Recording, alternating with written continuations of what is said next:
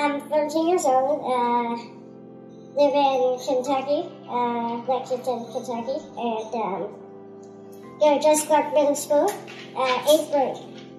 Hobbies, I like to game a lot, Mario, that type of thing. I like doing art sometimes, so that's always fun. I like cooking, I like cooking a lot, whatever seems good. One of the fun things, probably pizza, because make the dough like 3 nights before, flatten it out, cook it, and it's my favorite food, so yeah, I like that a lot. Hey, Brandon and I know how to cook a lot better now that Zach is a cook.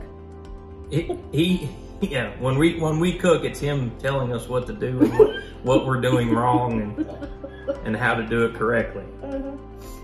I think he's the coolest kid ever. He has a very good sense of humor. He's a lot of fun. Got a little bit of sassy to him, but he's very smart, and he's a lot of fun to be around. He's an awesome kid.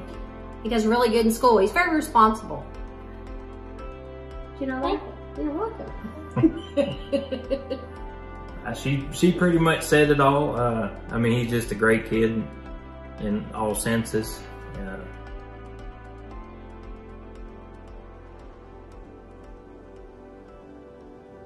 So Zach started daycare when he was about 8 weeks old, and he had some funny bumps on his skin on his leg, and it wasn't quite a rash, but it was more under the skin bumps.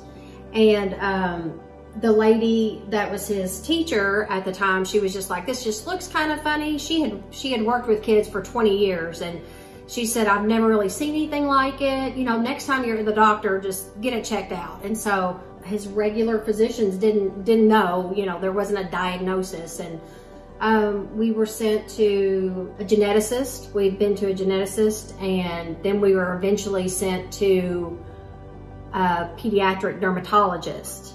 And by that time, Zach was probably about 4 or 5 months old, maybe 6 months old. And they were the people that first said this might be progeria. They didn't tell us that. They wrote it on the paper. And 6 weeks later, we found out. It was 6 weeks before we found out if it was positive or not.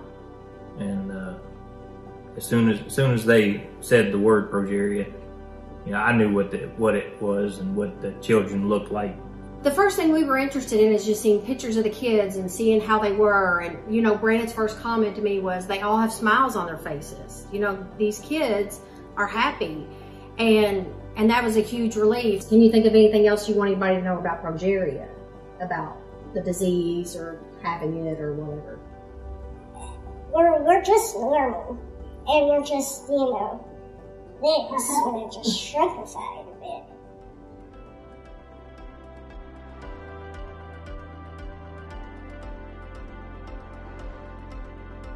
I came across the Progeria Research Foundation, and I remember I told Brandon, I was like, Brandon, they're doing a drug trial right now with these kids, and I know that they're going to be able to help us. So it was just like, and we didn't even know if he was positive or not at that time.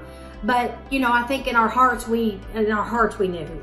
But it was a huge relief to know that we had PRF, and we knew that there was a drug trial going on. That was just amazing, you know, because we were scared and nervous and we didn't know anything about it. So that felt good. That was a huge help. I kind of feel like Zach and that group of kids he has been in these drug trials with, they kind of blazed the trail for upcoming kids that are going to be diagnosed. And so it's going to be great for new patients, for new children that get diagnosed. It's going to be really good, and I'm sure a burden will be lifted off the parents as well, because they'll know that they have something they can take.